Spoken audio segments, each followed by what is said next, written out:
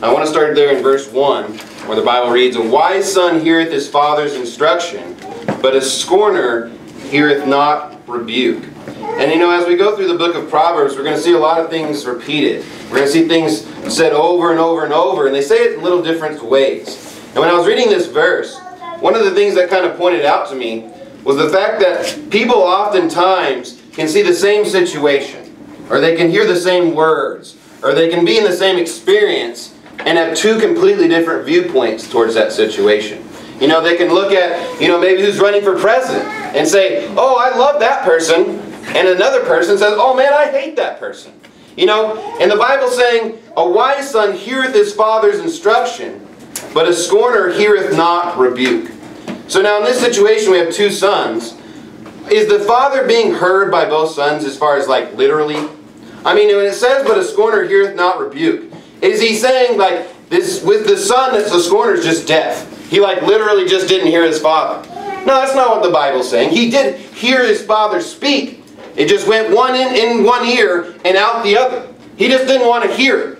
He didn't have anything to want to hear it. And it's interesting that the wise son, when he hears his father speak, he says that's instruction. But the scorner, the wicked son, when he hears his father say the same thing, he's like, "Oh man, that rebuke." Why? Because, the wicked son's usually doing that which is wrong. He's in sin. So when his father's giving him instruction, he's like, "Man, that's rebuking my lifestyle." But the righteous son, the wise son, he's hearing that instruction is like, "That's good advice. That's something I should do." So as a child, when you're listening to what your father is saying, you can choose to say, "Hey, that's good instruction. I should follow that." Or you can look at it and say, "I don't like the fact that he's trying to correct me, that he's reproving me, that he's rebuking me," and you just turn off your ears. You just say, "I don't want to hear that." And we have a lot of examples in the Bible. If y'all turn to Luke chapter 7. Luke chapter 7 there in the New Testament, Matthew, Mark, Luke. The Bible has a lot of different people who didn't really hear what Jesus was saying. And there's a lot of different times where people were looking at the same situation and they thought of it differently. When Jesus Christ was on the cross, what did the Pharisees think about that? They thought that was a great victory. They were like, "This is great. We finally got this heretic out. He was trying to overthrow us in the synagogues. We finally got rid of this heretic, this false teacher." What happened to the people that were his disciples? It was a great loss. I mean, at that time they were weeping, they were crying, they felt like they had lost their Messiah. They weren't really sure. Many of them didn't understand the fact that he was going to come back from the dead, that he was going to fulfill the scripture. So in that one circumstance, two people were looking at it with completely different perspectives. And after the cross, after we have the New Testament, there's still two perspectives. People look at it and say, "Man, that was the greatest thing ever. It saved my soul. Jesus Christ died on the cross for me so I wouldn't have to go to hell. How glorious the cross of the Lord Jesus Christ." But to the heathen, it's foolishness. They look at the same event and they just don't even want to hear it. They just turn off their ears. They just think it's just foolishness. They don't want to hear about the cross. But a saved person, many times they want to hear about the cross. They love it. They love the story. They love Jesus Christ. And in Luke chapter 7, we'll look at verse 36. It says, "And one of the Pharisees desired him that he would eat with him. And he went into the Pharisee's house and sat down to meat. And behold, a woman in the city which was a sinner, when she knew that Jesus sat at meat in the Pharisee's house, brought an alabaster box of ointment, and stood at his feet behind him weeping, and began to wash his feet with tears, and did wipe them with the hairs of her head, and kissed his feet, and anointed them with ointment. Now when the Pharisee which had bidden him saw it, he spake within himself, saying, This man, if he were a prophet, would have known who and what manner of woman this is that toucheth him, for she is a sinner. And Jesus answering said unto him, Simon, I have somewhat to say unto thee. And he saith, Master, say on. There was a certain creditor which had two debtors. The one owed 500 pence, and the other 50. And when they had nothing to pay, he frankly forgave them both. Tell me therefore, which of them will he love him most? Simon answered and said, I suppose that he, to whom he forgave most. And he said unto him, Thou hast rightly judged. And he turned to the woman and said unto Simon, Seest thou this woman? I entered into thine house, thou gavest me no water for my feet.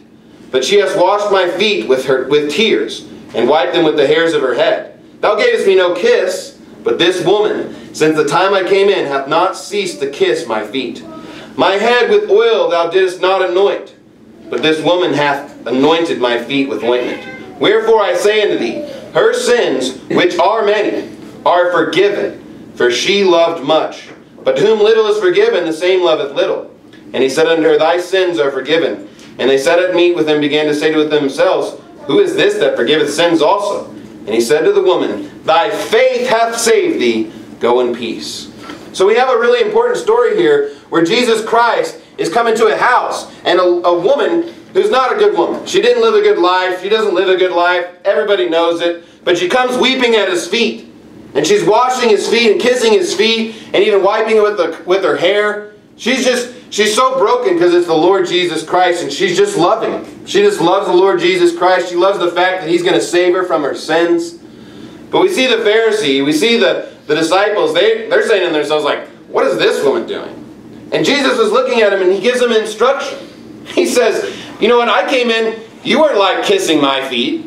You weren't coming anointing my head with oil. You're just acting like some regular guy. This woman at least has the respect to realize that I'm the Lord Jesus Christ and she's coming to serve me. And you know, a wise son heareth the instruction of his father, but a scorner heareth not rebuke. Jesus Christ was giving this guy instruction. So if he hearkened unto it, he would say, you know what, I need to start loving Christ more. But if he didn't, if he turned off his ears, all of this words would just become rebuke unto him. And he would just, I don't want to hear that. I don't want to hear how Christ wants me to serve him and love him and do good things for him. So you can have two different perspectives with the Bible. You can look at the words of God and say, this is the greatest instruction on how to live my life. Or you can say, well, I don't really like that part. And just turn off your ears. And it's going to go in one out and out the other, and they'll become a scorner. Someone that's not, going to be wise. Someone that's going to have lots of problems. Somebody that nobody wants to be around. And it's interesting that you can look at two different situations and have two different outcomes. Many times Jesus Christ said they hear, or they see, I'm sorry, I'm not going to quote it right, but he's basically saying they can see with their eyes, but they're blinded. How can you see but be blinded? He's saying they had physical sight, but they just couldn't understand the things of God. And those that, want to look at their father's instruction, they don't understand that the father just wants their child to succeed. Why does a father rebuke a son? Why does a father give instruction to his son? Because he loves him. Because he wants him to do better. Do you think the father's like, don't go play in the street because he doesn't want their kids to have fun? He's like, man, I know you'd have so much fun in the street. It'd be so great. No, he's giving that instruction so they wouldn't get hurt because he loves them. The same thing is with every command in the Bible. If we get that understanding, if we get that perspective, that every single commandment of God is for your betterment, is for you to live the most success in your life, it'll change your life. Even the small things. Obviously, when you first get saved, there's a lot of big sins in the Bible. You're like, man, I need to get over that. But then as you continue to grow and get more mature, you're going to see God doesn't want you to just change your physical, appearance before men. He wants to change your thought life. He wants you to pray in secret unto Him. He wants to do your alms, in private. He wants you to do fasting in private. Those are not things that a babe in Christ can do. That's not something that a babe in Christ is just going to have success at. So as you grow and you mature, you need to see the harder things of God and realize, hey, that's for me. That's what I need to be seeking for. I need to go to the next level. I need to hear the instruction of my Father and not just turn off my ears. Say, you know what, I don't really like that part, so I'm just going to turn off my ears to it. No, we need to hearken into all the instruction of the Father. Look at verse 2, it says, a man shall eat good by the fruit of his mouth, but the soul of transgressors shall eat violence. So we see over and over in the Bible, it just constantly says that that those that sow good are going to reap good. And those that sow into wickedness, they're going to eat of their own wickedness. I thought of Matthew chapter 7. Turn to Matthew chapter 7. Should just be a few chapters back from Luke if you're still there. But we see a man's going to eat good by the fruit of his mouth. So it's talking about eating, and it's talking about what's coming out of your mouth. And it's interesting that the transgressors shall eat violence. I mean, what comes out of your mouth is so important. And we need to be careful about what comes out of our mouth. Let's look at Matthew chapter 7, verse 4. Or how wilt thou say to thy brother, let me pull out the mote out of thine eye? And behold, a beam is in thine own eye. Thou hypocrite, first cast out the beam out of thine own eye, and then thou shalt see clearly to cast the mote out of thy brother's eye. Give not that which is holy unto the dogs, neither cast ye pearls before swine, lest they trample them under your feet, and turn again and rend you. You know, the interesting thing that I saw here is a man shall eat good by the fruit of his mouth. I don't think that Christians should go around and everything that comes out of their mouth is just talking about wicked reprobates. You know, talking about all the wicked, evil people. You just go around and you can't just stop talking about, man, I just hate the sodomites. And man, I just hate pedophiles. And man, I just hate adulterers. And man, I just hate murderers. Because the Bible says a man shall eat good by the fruit of his mouth. Is that what you really want to eat? Because the Bible says if you're just casting your pearls before swine, they're going to turn around and rend you. And the Bible says, but the soul of transgressors shall eat violence. Even a Christian can eat violence. If you just go around just rebuking people and just spewing everything that's negative from the Bible, someone's going to turn around and rend you. You're going to suffer, violence by the hand of your mouth. I think that a Christian should be going out and spreading the good fruit. What is that? The gospel, that the Lord Jesus Christ saved your life. The Bible says that we should be, meek unto every man. That we should speak that which is right. I mean, I think the first time you meet anybody, no matter what, it should just be good coming out of your mouth. The Bible says to reject a heretic after the second admonition. So that means the first 2 times you weren't rebuking him. Meaning, I don't think it's right to just walk up to somebody and rebuke them. You should be kind to that person. You should preach them the gospel. You should speak the truth in love. But of course, if you were to speak with a heretic, which can happen, then you should rebuke them. Of course, when you're preaching from the pulpit, you're going to preach all of God's word. And sometimes it's going to have harsh rebuke. But you want to eat good fruit. So why don't you sow good fruit? Christians should be a light unto this world. They shouldn't just go around and get their pet doctrine that they just learn and think so cool and just spread all that filth all the time. I don't even want to hear about it, really. We just, the little bit that the Bible talks about it, that's about as much as I want to hear about it. I mean, we talk about it, the fact that the sodomites are in the Bible, and it's a few times, but it's not that many times. And if you look at the New Testament, it doesn't even have the word. So why don't we just focus on the things that the Bible puts the most focus on? That should be what comes out of your mouth. What's the thing that the Bible talks about the most in the Bible? Praising the Lord, right? Praising Him for He's good. His mercies endure forever. Lifting up the Lord Jesus Christ. That's what should be coming out of our mouth. And you're going to suffer, you're going to have good things happen to you if you're praising God. You've got to realize that every word that comes out of your mouth, God hears. So, do you really want all the things that come out of your mouth to be negative? Or do you want a lot of them to be just praise unto Him? That's what should be coming out of our mouth. And why are the soul of transgressors going to eat violence? Because nothing good comes out of their mouth. It's always evil, it's always wicked. Look at verse 3, it says, He that keepeth his mouth keepeth his life. But he that openeth wide his lips shall have destruction. So again, just the same thing. If you want to have a good life, if you want to be preserved, you need to keep your tongue tame, as James would say. You need to not just spew everything that would come to your mind. You need to not just open wide your lips. Why? Because you're going to come unto destruction. Even a Christian can come into destruction when he just opens his mouth and just lets whatever come out that he just thought of. We need to be, wise and be careful with the words that we choose to come out of our mouth, no matter who we're talking to, because it can affect so many people. Even if you're just talking to somebody in church, you need to make sure that the words that come out of your mouth are wise, that they're right, that you're not just opening your lips and just saying whatever comes to your heart's desire, because the heart is desperately wicked. Who can know it? Right? It says let's turn to Psalms chapter 38. Psalms chapter 38. In Proverbs chapter 10, I'll read for you. It says, In the multitude of words there wanteth not sin, but he that refraineth his lips is wise. Do you want to be someone who's wise? Refrain your lips. That means this. If you never realize that you're stopping yourself from speaking, you're not wise. So if you say, man, I don't remember a time when I wanted to say something and I just held my tongue, it's because you're not wise. A wise man will often hold his tongue, will often refuse from saying something. And I struggle with this sometimes. As a kid, I always wanted to talk. I wanted to just share everything that was on my heart. I just wanted to be the person that was constantly talking. But as I started to mature and get a little bit older, and sometimes I would stop myself from saying it, I would play it back in my head and I'd be like, man, I'm so glad I didn't say that. You would think about, man, that was a good thing to not say. I'm really glad I held my tongue in that moment. And that will happen. But if you're always uttering what comes to your mouth, you're not wise, according to the Bible. Look at Psalms 38, verse 11. My lovers and my friends stand aloof from my sword, and my kinsmen stand afar off. They also that seek after my life lay snares for me, and they that seek my hurt speak mischievous things, and imagine deceits all the day long. But I, as a deaf man, heard not, and I was a dumb man that opened not his mouth. Thus I was as a man that heareth not, and in whose mouth are no reproofs. For in thee, O Lord, do I hope. Thou wilt hear, O Lord my God. For I said, hear me, lest otherwise they should rejoice over me when my foot slippeth. They magnify themselves against me. For I am ready to halt, and my sorrow is continually before me.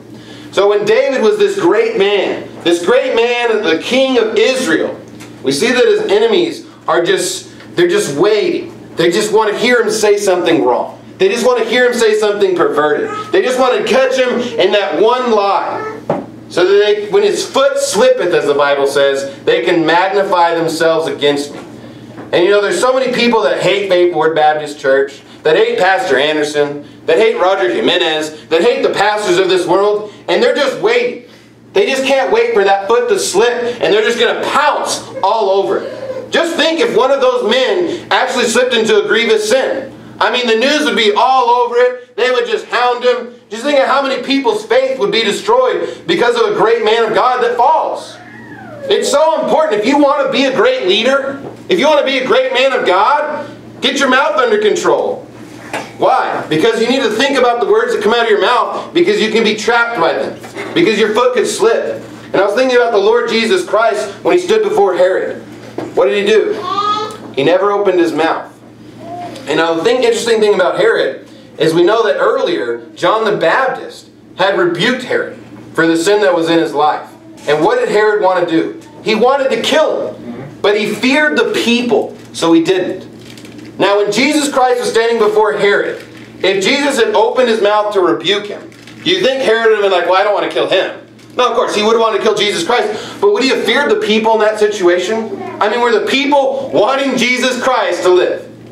No. And if Jesus Christ had been killed by the hand of Herod, by maybe being taken out in stone or beheaded like John the Baptist, would he have been the Savior of the world? No. No. That's why the Lord Jesus Christ stood as a deaf man. And this is a reference to the Lord Jesus Christ. He opened not his mouth to preserve his life in that situation. He preserved his life so that he could fulfill the Scriptures. So that he could, go on and die for the sins of the world. And the Bible says, don't cast your pearls before swine. Let him that is unjust be unjust still. Jesus Christ already knew that John the Baptist rebuked him, and he didn't want to hear it. He'd already turned off his ears to rebuke.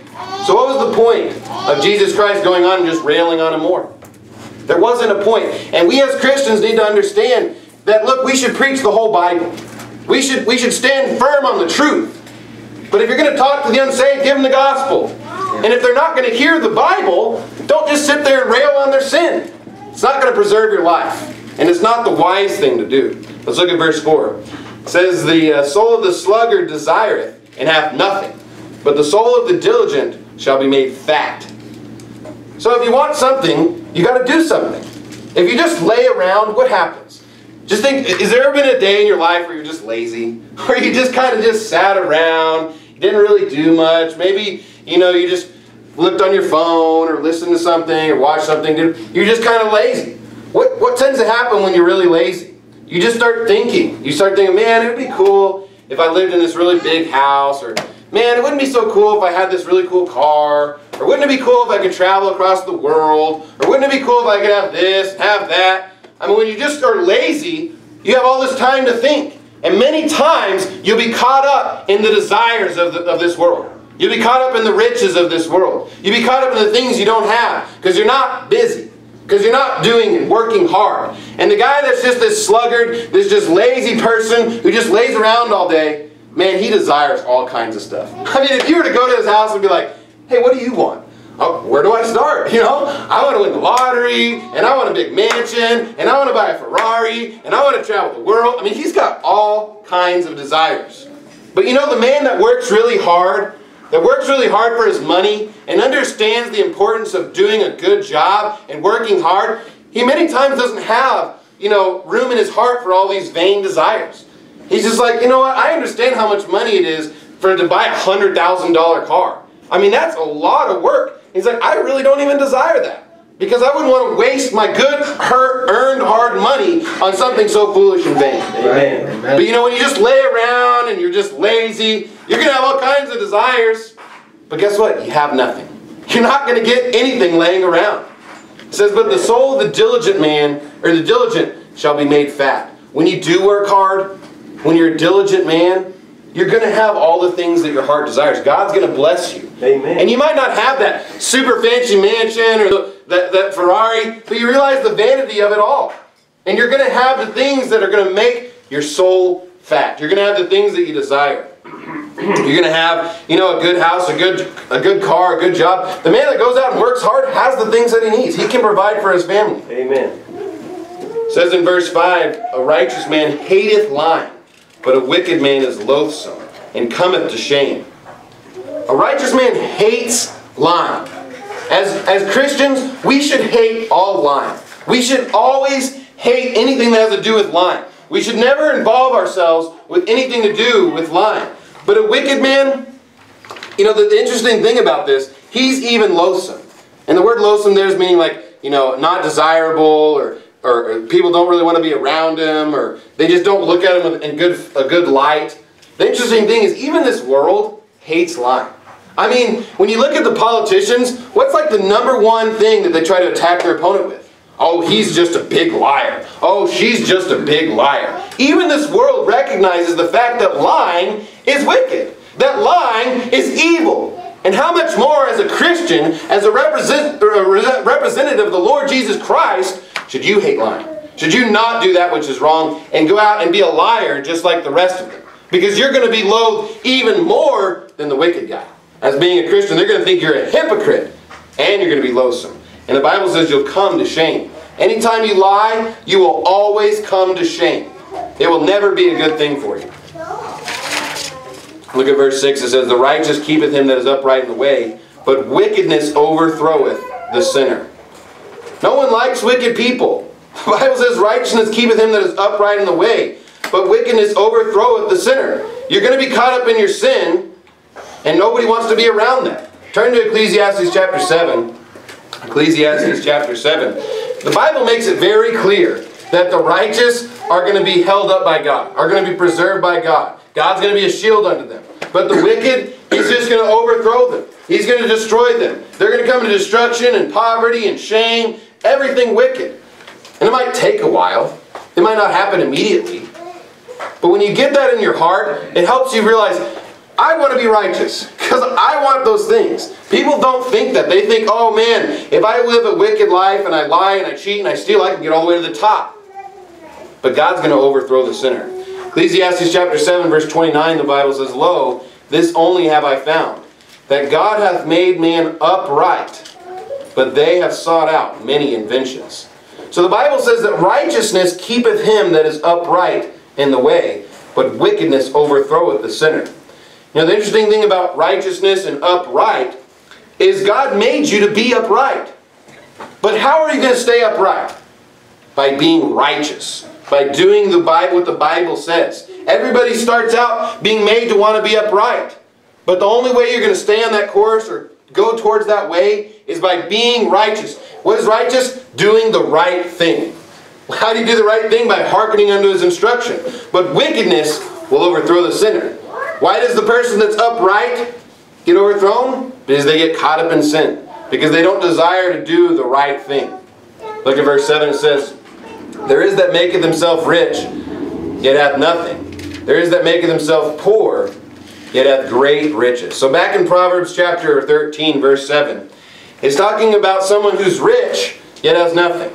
Or that makes himself poor, but hath great riches. So turn to Revelation chapter 3. Revelation chapter 3.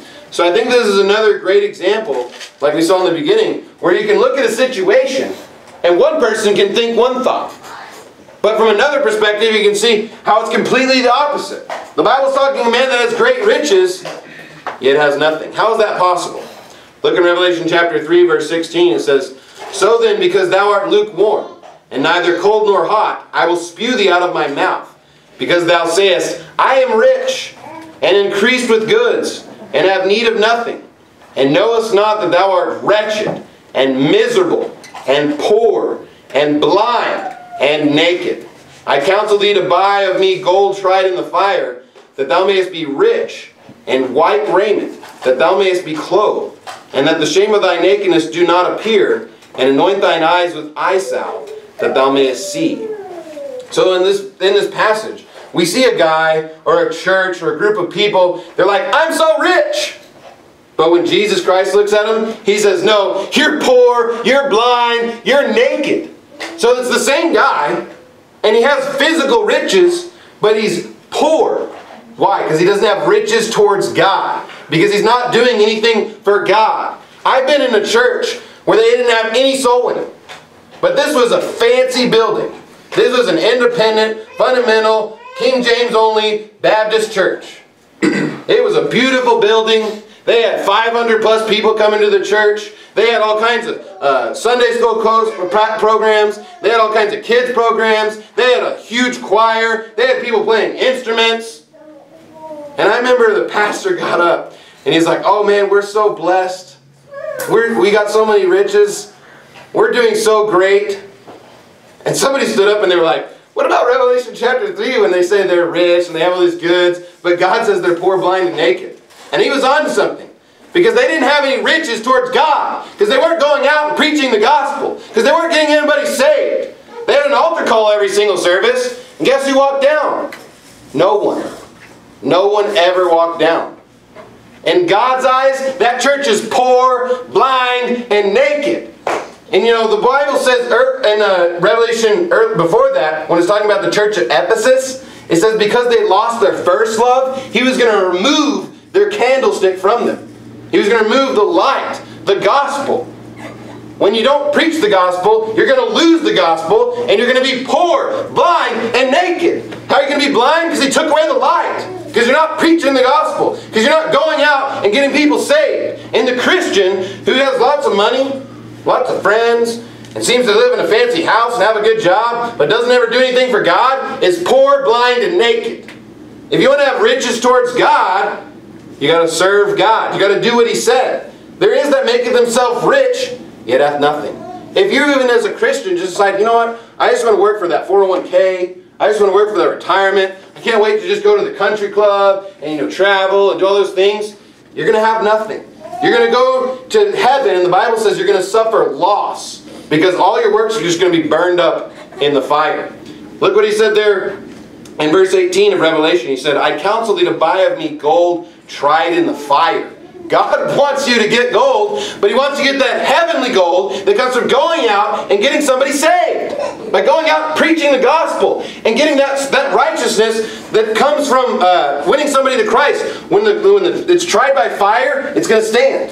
That soul is going to stand, and He's going to be in heaven with you. And you're going to have great riches in heaven.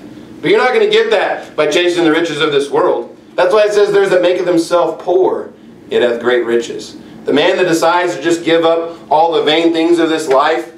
Think about John the Baptist. Did he have any riches?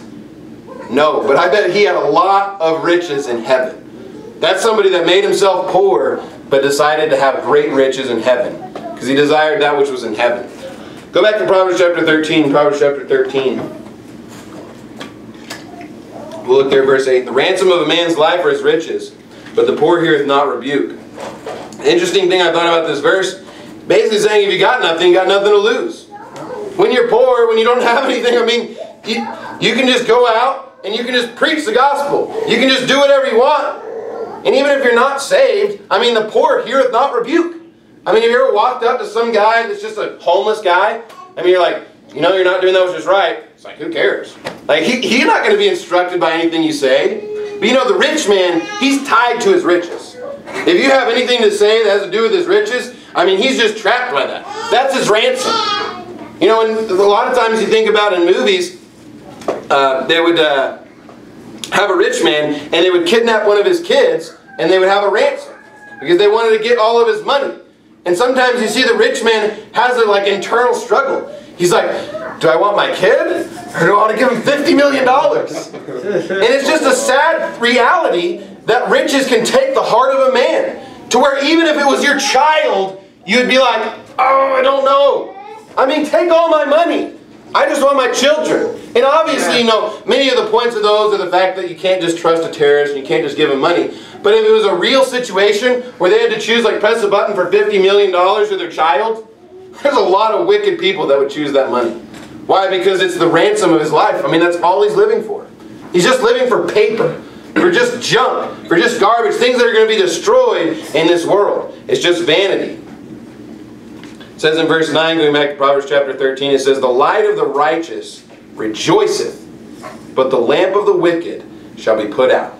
Now, as I was going through Proverbs chapter 13, I felt like this verse really encapsulated the entire chapter the best. The light of the righteous rejoiceth.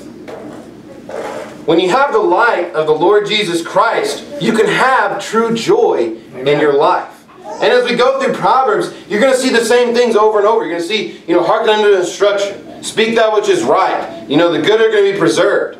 And I think you can look at it from a lot of different perspectives. One perspective is the fact that you can rejoice because you have the light of righteousness. Turn to Matthew chapter 5. Matthew chapter 5. What is your driving force in life? What is the thing that makes you want to wake up every day? What is the thing that just turns you on and gets you excited? Let's look at Matthew chapter 5, verse 14. Ye are the light of the world. A city that is set on a hill cannot be hid. Neither do men light a candle and put it under a bushel, but on a candlestick, and it giveth light unto all that are in the house. Let your light so shine before men, that they may see your good works, and glorify your Father which is in heaven. Think not that I am come to destroy the law or the prophets. I am not come to destroy, but to fulfill. For verily I say unto you, till heaven and earth pass, one jot or one tittle shall in no wise pass from the law, till all be fulfilled. So we see Jesus Christ, He's saying unto the disciples, ye are the light of this world. But we saw in the rest of that verse that said the lamp of the wicked shall be put out. So what is your driving force? What is the thing that you're shining forth to other men? Jesus wants you to shine your good works. But what is it that all the heathen shine before men? What is it that the heathen get all excited about? Going to like football games, going to the basketball game, going to concerts, going, to all these sporting events. And when their team scores a touchdown, they're like, yeah! Woo! We scored a touchdown! Yeah! They get up and they scream and they yell. And there's hundreds of thousands of them, and they're screaming and they're yelling. But the Bible says the light of the righteous rejoiceth. We should be the ones rejoicing. We should be the ones that have something to yell about. Praise the Lord for His salvation, for His goodness. His mercy endureth forever. Think about going to heaven. Men get up and scream and dance about a guy scoring a touchdown. And we can't get excited. We can't rejoice about the Lord Jesus Christ conquering death and hell and giving us eternal life, making us the sons of God, sealing us with the Holy Spirit, giving us everything we could ever desire, giving us His entire Word. Jesus Christ is with you day and night if you just read His book. We can't get excited about God. Shine your light before men that they can see your good works. We should be lights unto the world. And unfortunately, a lot of people get excited about coming to Faith Word Baptist because they learn about a lot of false doctrine. But then they're just this false doctrine light. They just want to go around and preach against sodomy and filth and wickedness. God wants you to rejoice about the good things. Amen. I think we should be understanding of the Bible. We should understand all the doctrines. We should preach against wickedness. But God says He wants you to shine forth your good works. Amen. Is it a good work to believe that a reprobate is going to hell? That's not a good work. Go out and preach the gospel. Go out and preach the truth that the Lord Jesus Christ can change your life. He can do everything for you. He's done everything for you. We should shine our lights so bright that people are just looking. Man, look at Faith Word Baptist Church. Everybody that goes to that church is so excited. They're rejoicing for the Lord. They're lifting up their voice. When they sing the hymns, they sing it with heart. They sing it with rejoicing. When they go out and they preach the gospel, they're excited. They love the Lord. Come see my zeal for the Lord is what the Bible says. We should be excited. We should be able to be more excited than those people that go to the sporting events, that go to the concerts and scream and yell. We should get excited about soul winning. When someone comes in here and says, I got somebody saved, we should be like, amen, hallelujah. When someone comes to church, when someone's memorizing the Bible, when someone preaches a good sermon, that's when we should be rejoicing. That's when we should get excited. Amen. What's your driving force? The Bible says in 1 Corinthians 13, rejoice not in iniquity, but rejoiceth in the truth. We should be rejoicing in the Bible. How many people didn't have the whole Bible? Why don't you just rejoice about the fact that you can get all of God's Word today? That you could read all of it. How exciting! How exciting to live in a time where you can go out and you can preach the gospel till your heart's full. I mean, is there anything stopping you from preaching the gospel at any hour of the day? I mean, go out and preach the gospel whoever you want. Why don't you rejoice in the truth? It says in 2 Corinthians 1, as ye have acknowledged us in part, that we are your rejoicing, even as ye are ours, as in the day of the Lord Jesus. Who's your rejoicing? When someone gets into church. When you get so excited. You get somebody saved, and they get in church, and they change their life, and they become a soul winner. That's exciting. Yep. That's what I want to live for. That's good. You know, I want to start a church one day, and I want to have people come to my church that want to learn the Bible, that want to be faithful soul winners.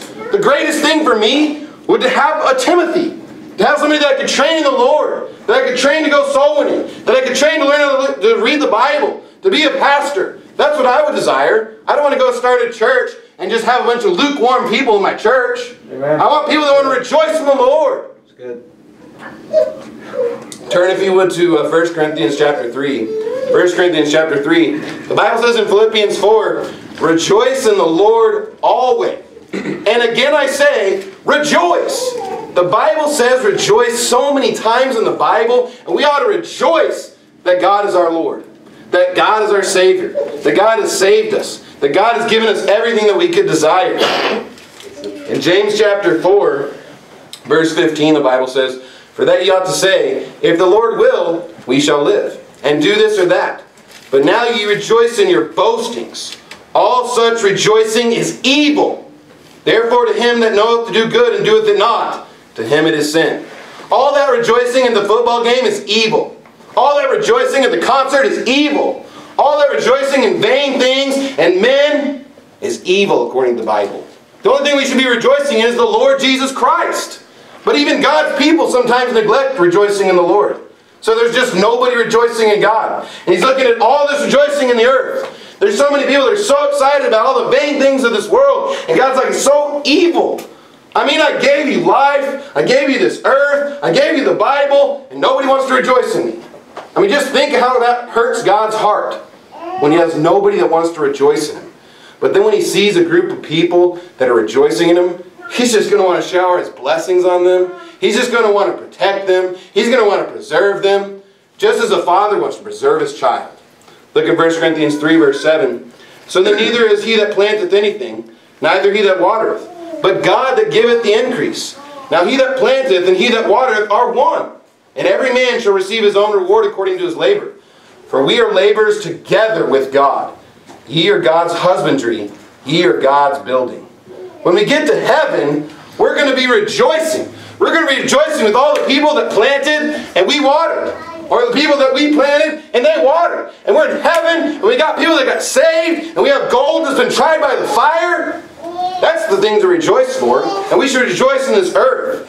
Why don't you think about the things that you should be rejoicing for? The things that you can be. Because all such rejoicing of men is evil, according to James chapter 4. You know, you'd say, what do you think about all these sporting events and all these things? Evil. Go to Proverbs chapter 13, back to Proverbs chapter 13. So I think in the context of Proverbs 13, you can make the application of rejoicing to all these. You could kind of take it in that light. We look in verse 10, it says, only by pride cometh contention, but with the well-advised is wisdom. Now this is kind of a more famous verse. You know, you could probably apply it to a lot of different situations. But I was thinking about marriage.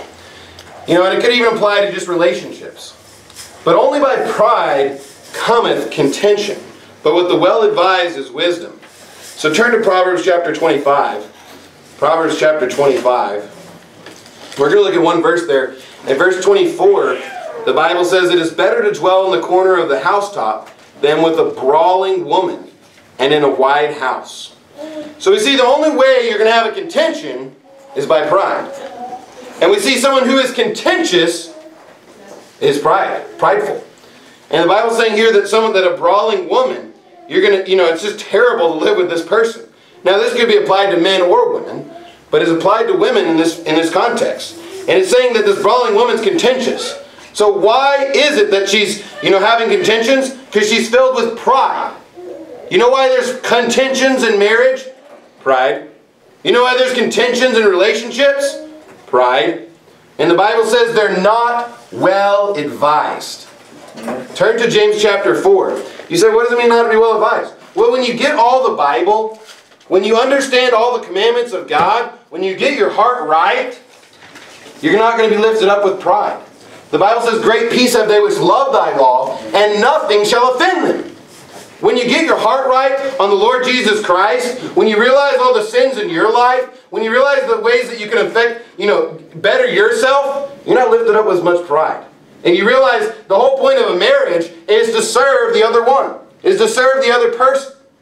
So if you're always wanting to serve the other person, you realize all of your faults, you're not going to have much pride. You're going to be much more humble.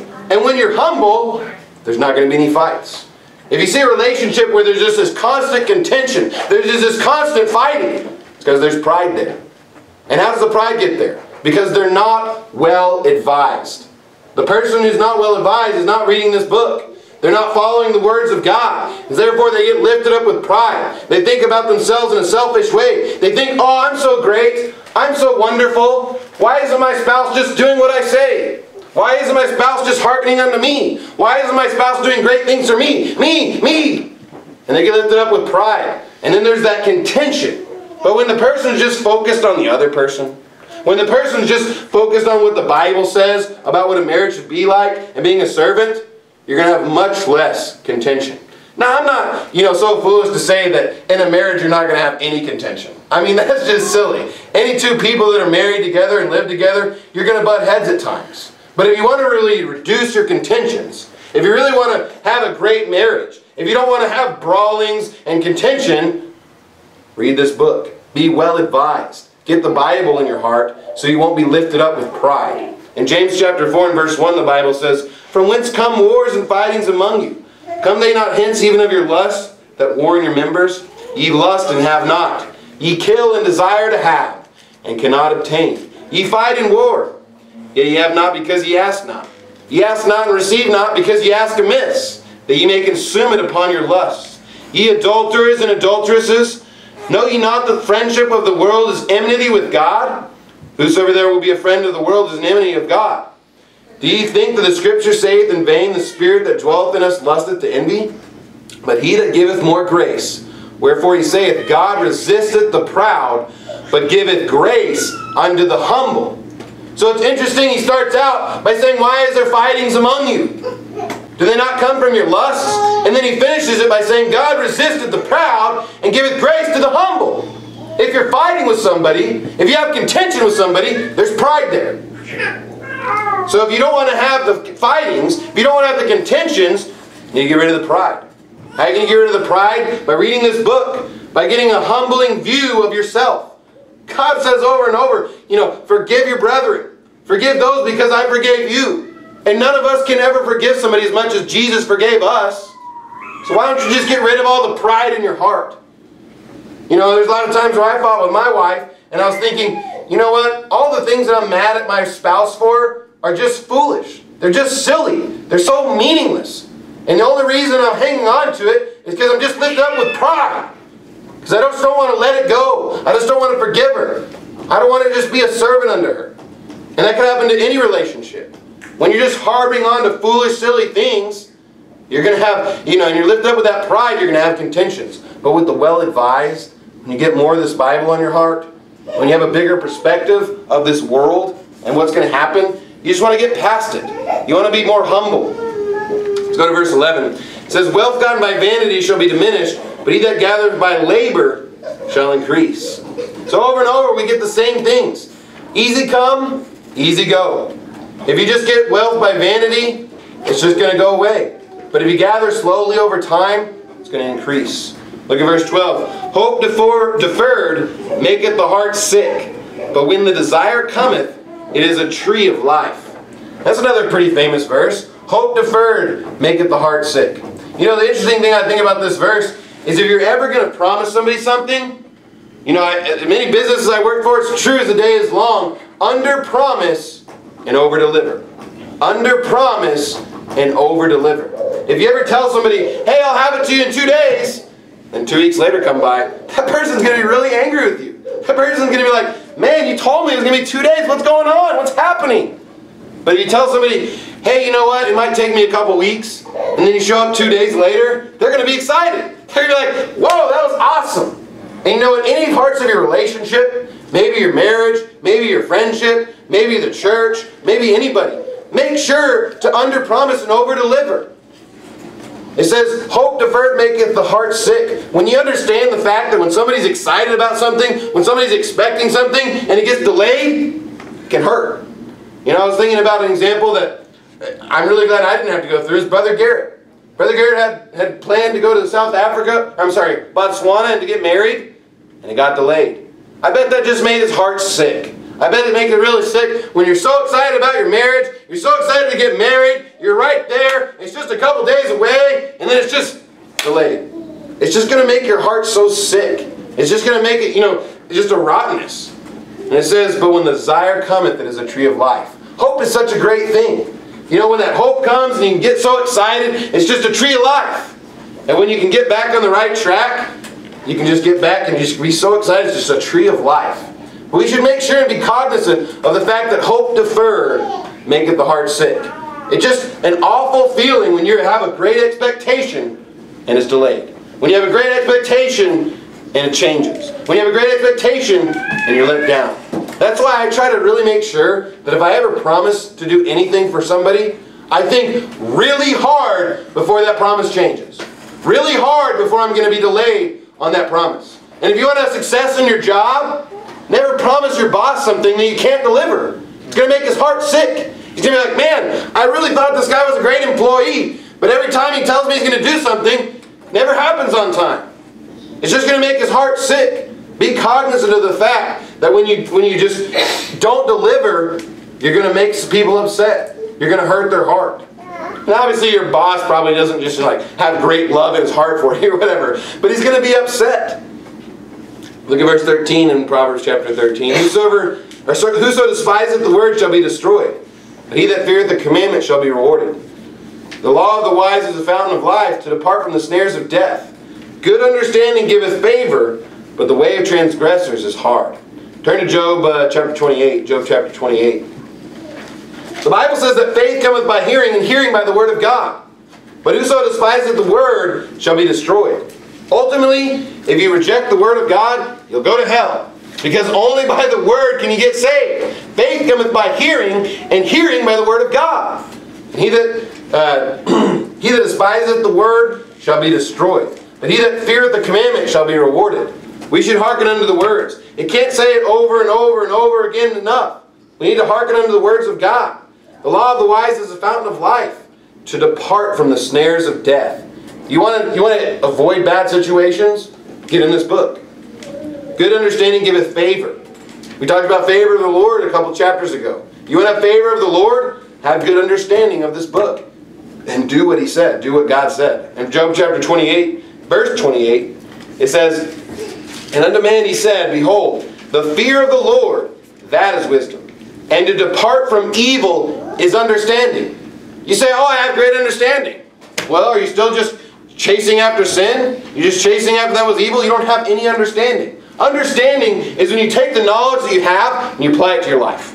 You say, you know what? I know what the Bible says. That's knowledge.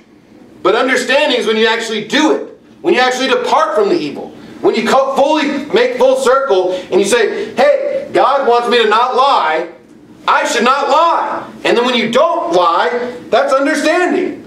How much, think about it this way. If you had a young child and you told them, hey, don't touch the stove, it's hot. And they run over there and they just stick their hand on the stove and they burn, like, ah! Did they understand what you said?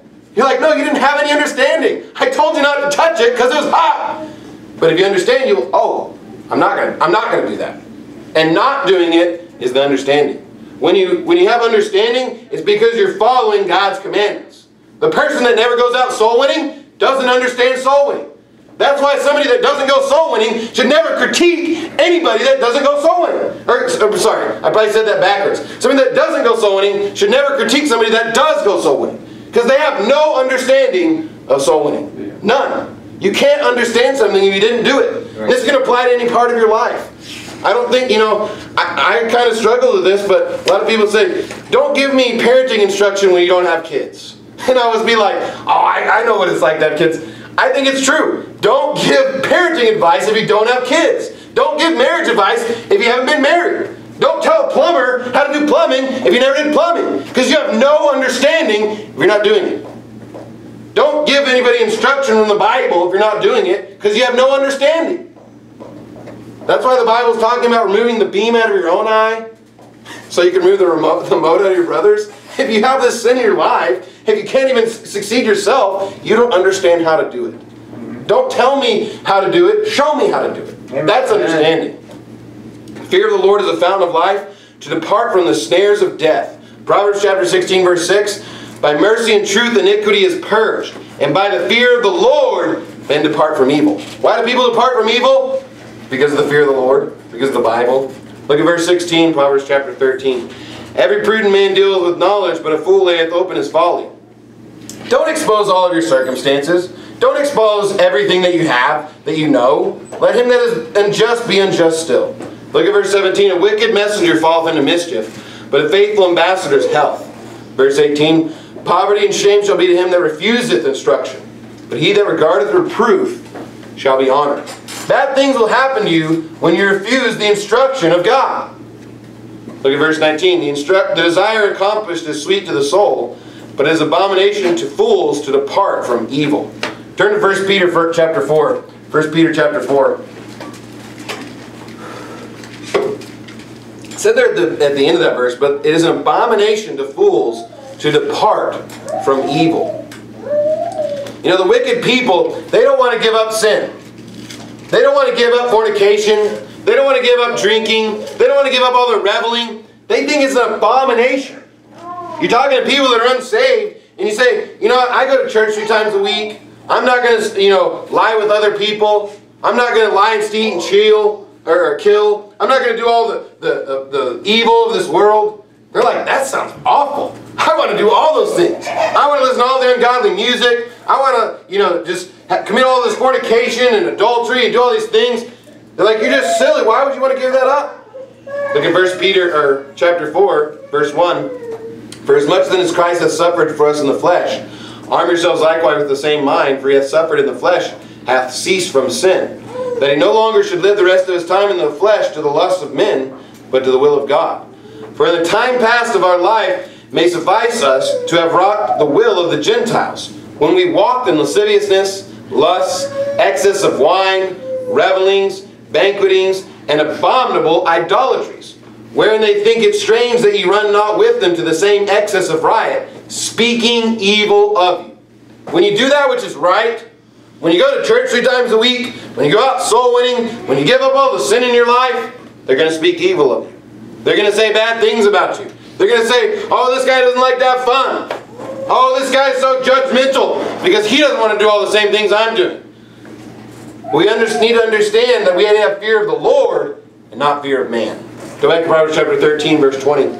He that walketh with the wise men shall be wise, but a companion of fools shall be destroyed. Evil pursueth sinners, but to the righteous good shall be repaid. If you want to have good things in this life, walk with wise men. But a companion of fools shall be destroyed. I don't want to be around these wicked people that are going to constantly be, speaking evil of me because I don't want to do all their wicked sin. So I should walk with wise people. The Bible says in 1 Corinthians 15, I'll just read it for you. It says in verse 30, and why stand ye in jeopardy every hour? I protest by your rejoicing, which I have in Christ Jesus our Lord. I die daily. If after the manner of men I have fought with beasts at Ephesus, what advantageth it me, if the dead rise not? Let us eat and drink, for tomorrow we die. Be not deceived. Evil communications corrupt good manners.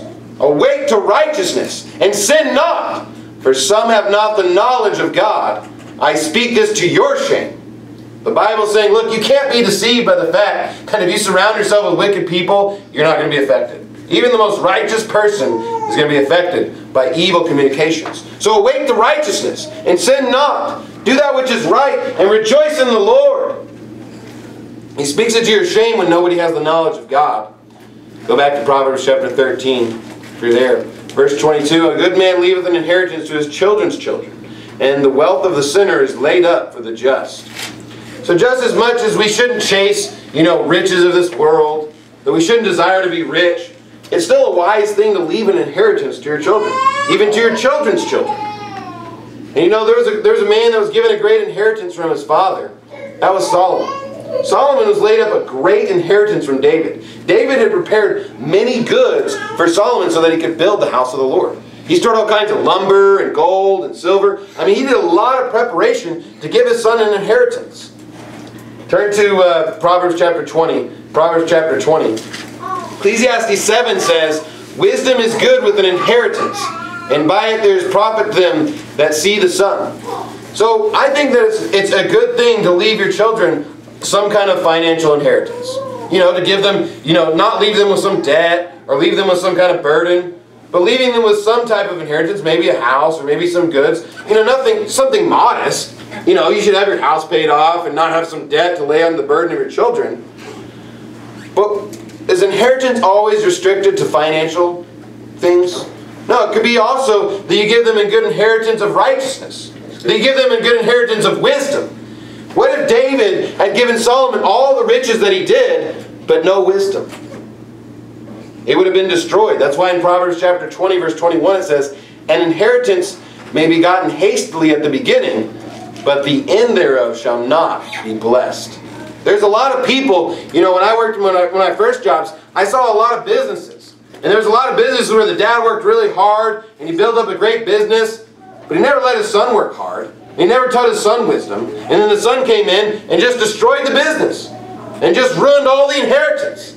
It's more important that you teach your children to have wisdom, so whatever kind of financial inheritance or whatever goods you can give them, they can be wise with. Amen. They can use for good. Amen. It's more important to give them the wisdom of the Lord, to give them that kind of inheritance, to give them the inheritance that they can have wisdom.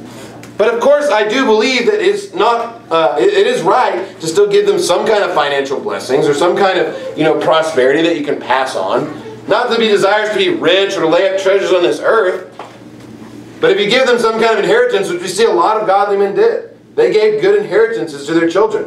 We see that the children of Israel are supposed to pass on the lands and the goods of their fathers unto the children, to every generation. And the generations are supposed to have goods.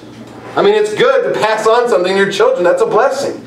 I hope that, I can give my children some kind of blessing. But more important than money, I want them to be wise. I want them to have that kind of inheritance. Because if I give them money or not, if they have wisdom, then they can get money. They can be wise, they can get a job, they can provide for their family. Exactly. It says in Proverbs 13, going back, verse 23, much food is in the tillage of the poor, but there is that destroyed for want of judgment. The interesting thing about this verse is there's a lot of people in America that you would say go hungry.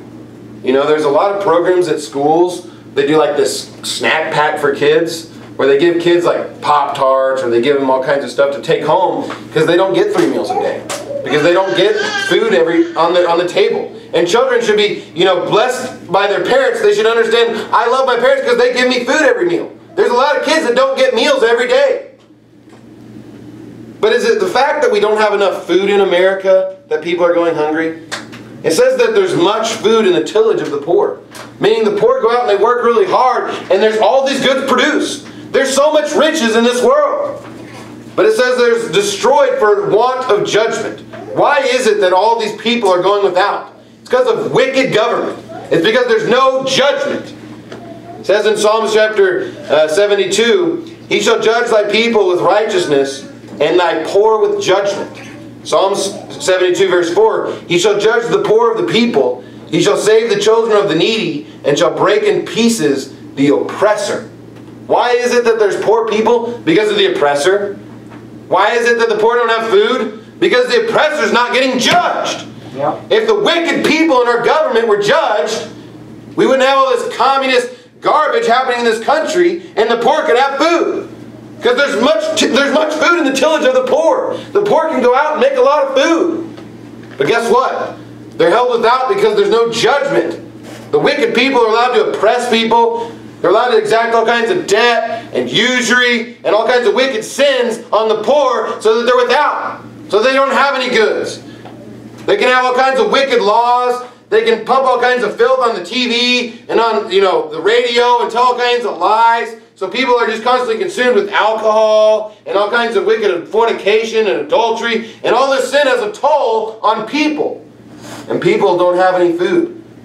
They want that judgment. Because with judgment would come righteousness into our country. And it would give food unto the poor.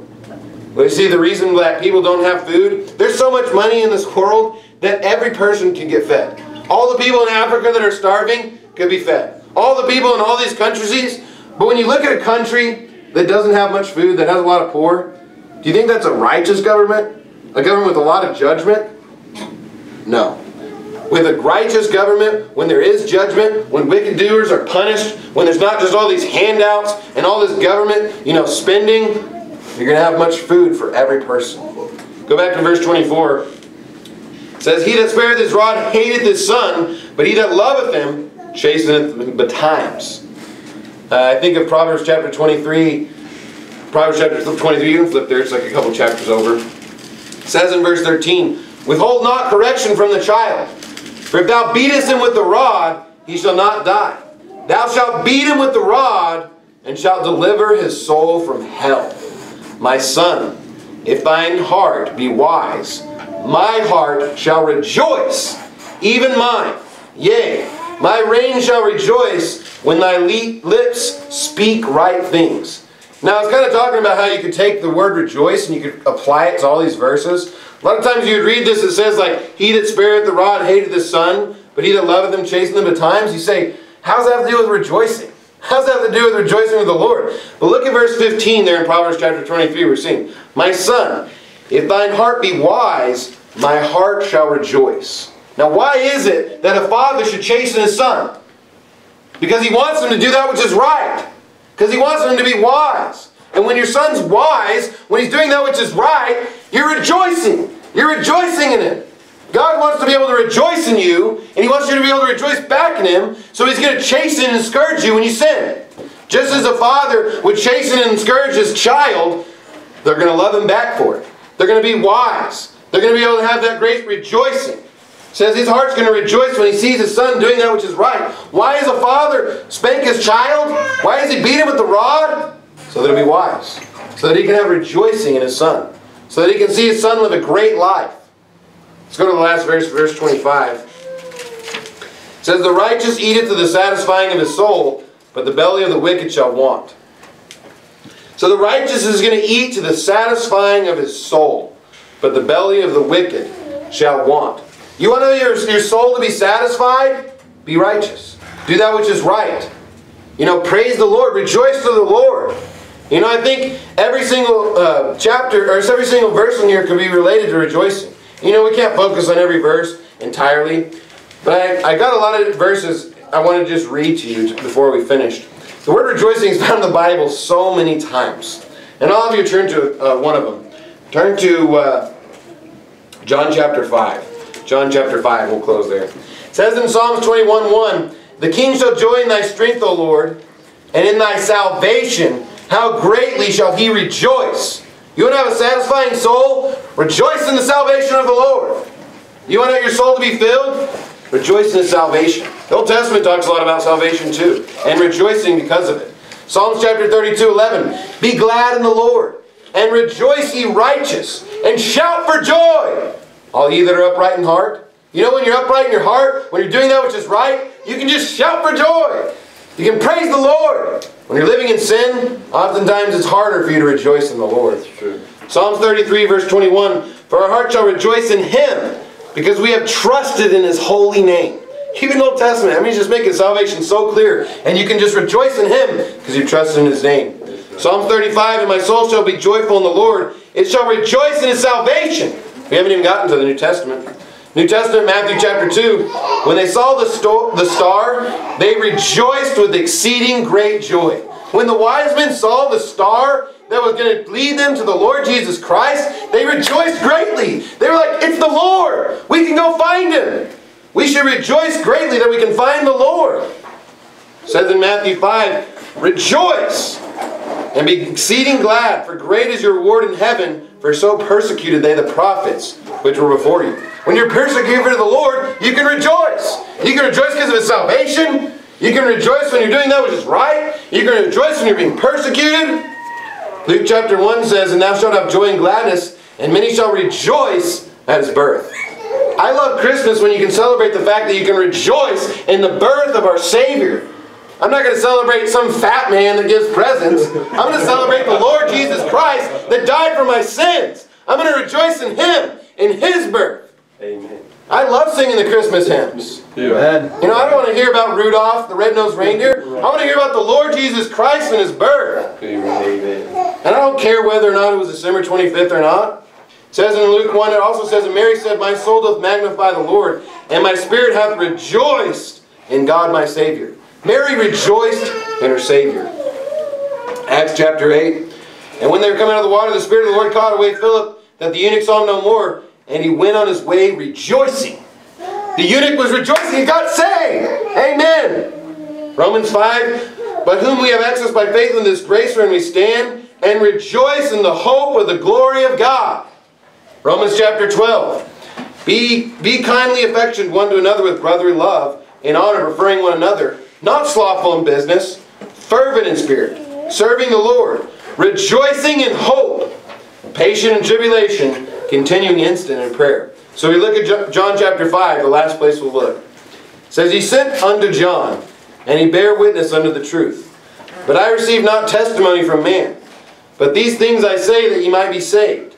He was a burning and shining light, and ye were willing for a season to rejoice in His light. But I have greater witness than that of John. For the works which the Father hath given to me to finish, the same works that I do, bear witness of me that the Father hath sent me. Why were they rejoicing? They were rejoicing in the light of John the Baptist. They were seeing his good works. They were able to see that he was a shining light for the Lord Jesus Christ, and they were rejoicing in it. We should see a man of God that wants to be a shining light in this world, and we should be rejoicing in him. You know what? I rejoice in Pastor Anderson. I rejoice in Brother Roger Jimenez. I rejoice in Pastor Burgeons. I rejoice in Brother Richard Miller. I rejoice in, Brother Manley Perry and Brother Donnie Romero. And any man that wants to shine the light of the Lord Jesus Christ, that's who we should be rejoicing in. Not in some football player, not in some basketball player. All that rejoicing is evil. We should be rejoicing in the men of God that want to serve the Lord. Amen. Just as Paul said, come follow me as I follow Christ. We should be looking to those men, and we should be rejoicing in their light.